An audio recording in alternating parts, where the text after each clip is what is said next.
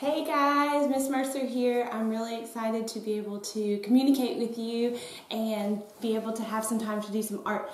So I'm setting up a YouTube channel so that you guys can tune in and be able to do some art at home. I'm going to be putting some videos up, and hopefully I'll put up several and you can just choose the ones that have the materials you might have at home. I'm going to try to find things that you would probably have around your house, like maybe sacks from like the grocery stores, markers or crayons. If you don't have those, pencils and pens are fine.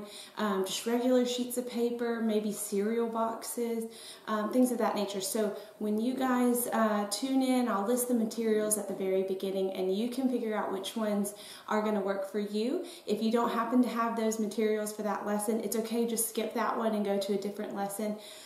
If you need to, you can repeat the same lesson over and over again and just create a whole new scene. So whatever it is that you need to do, but I'm super excited to be able to do something with you guys because I really miss seeing your faces in the classroom. So hopefully we'll see each other soon. But until then, hopefully this will help you out so I can show you hands-on what to do and some things that you can do for fun to kind of take that brain break that you're going to need after you do all of your academic work. Okay, so I'm really excited. Let's get started.